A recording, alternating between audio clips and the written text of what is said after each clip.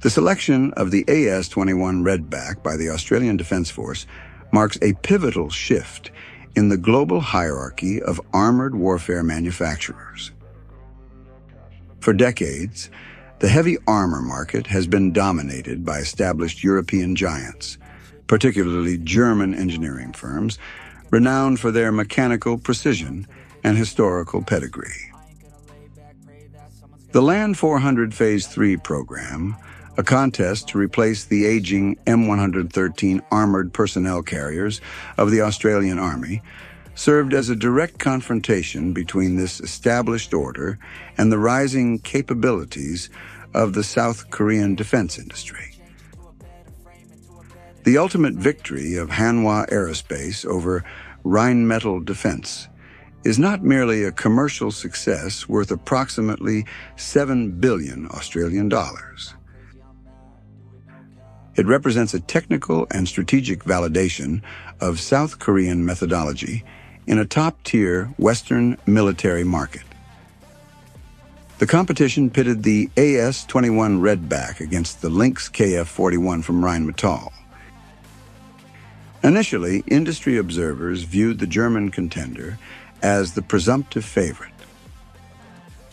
Rheinmetall had previously secured the contract for the Boxer combat reconnaissance vehicle under Land 400 Phase 2, giving them an incumbent advantage and an established logistics footprint in Australia. However, the outcome of the comprehensive risk mitigation activity conducted by the Australian Department of Defence revealed that the decision was driven by specific performance differentiators rather than legacy relationships. The Redback did not win because it was a cheaper alternative. It won because it offered a superior technical solution tailored specifically to the unique operational requirements of the Australian continent.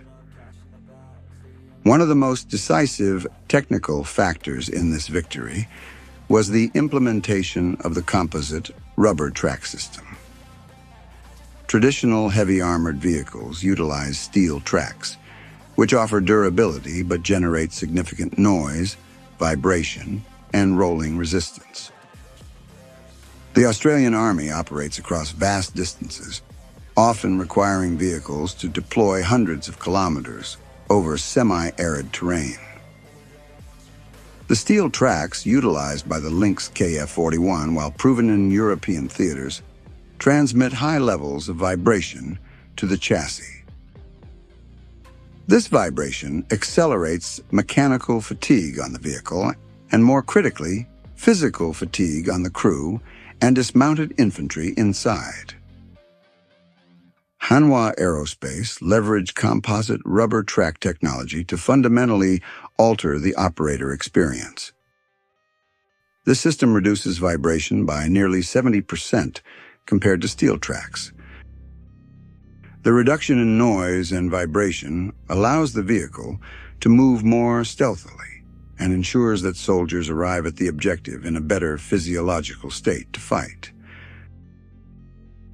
While Rheinmetall offered composite rubber tracks as an option later in the process, the Redback was designed with this technology as a core component of its mobility profile from the outset. This foresight demonstrated a deep understanding of the end-user requirements, prioritizing the human element of warfare alongside mechanical protection.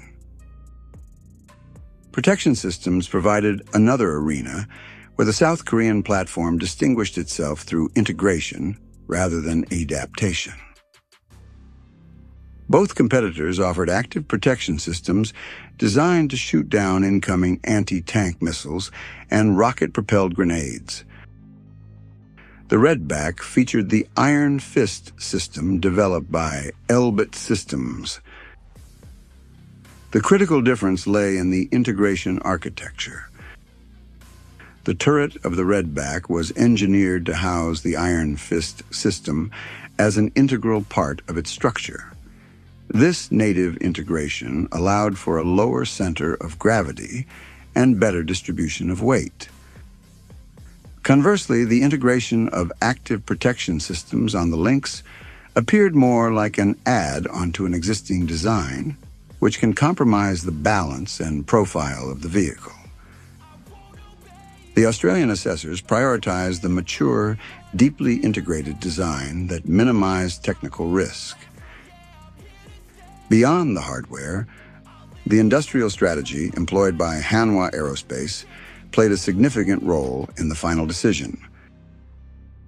The proposal included the construction of the Hanwha Armored Vehicle Center of Excellence in Geelong in the state of Victoria.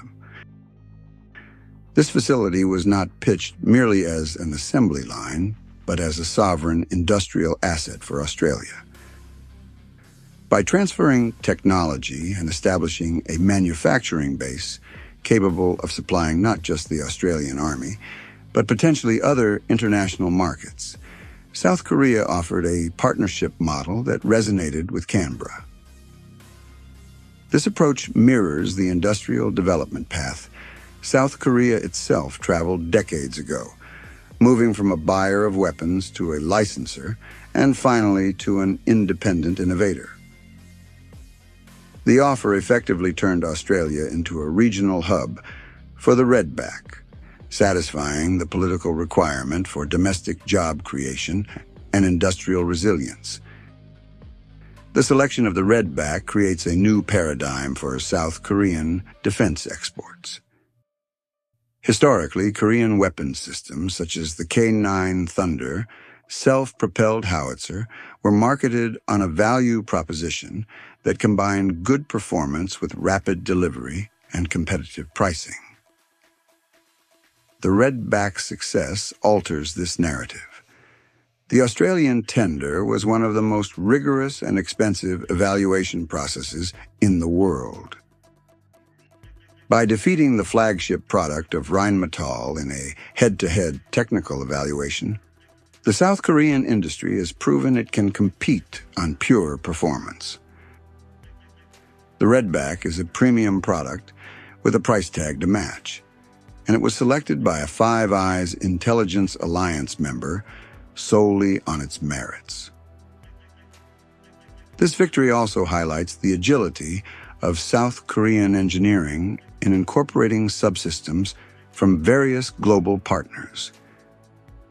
The Redback is a synthesis of Korean mobility and hull design, an Australian turret structure, Israeli active protection systems, and American communication architecture. This ability to act as a sophisticated systems integrator allows South Korea to bypass the rigid, vertically integrated supply chains that often slow down European manufacturers. It enables a level of customization that is highly attractive to nations with specific strategic needs. The strategic implications extend to the geopolitical landscape of the Indo-Pacific. As Australia seeks to bolster its defenses amidst rising regional tensions, the interoperability and reliability of its land forces are paramount. The choice of a South Korean partner strengthens the security ties between two key U.S. allies in the region. It creates a logistical bridge between Northeast Asia and the South Pacific, fostering a degree of standardization in equipment and doctrine. In conclusion, the AS21 Redback program demonstrates that the South Korean defense industry has graduated from being a fast follower to a market leader. The success in Australia was achieved by identifying the specific pain points of the customer, such as the need for long-range mobility without crew fatigue, and applying innovative engineering solutions like composite rubber tracks to solve them. It challenged the assumption that European engineering holds a monopoly on quality in the heavy armor segment. By securing this contract, Hanwha Aerospace has not only expanded its market share, but has also elevated the brand equity of South Korean defense technology to a tier previously reserved for the United States and major European powers. The Redback stands as a case study in how technical flexibility and industrial partnership can overcome entrenched market dominance.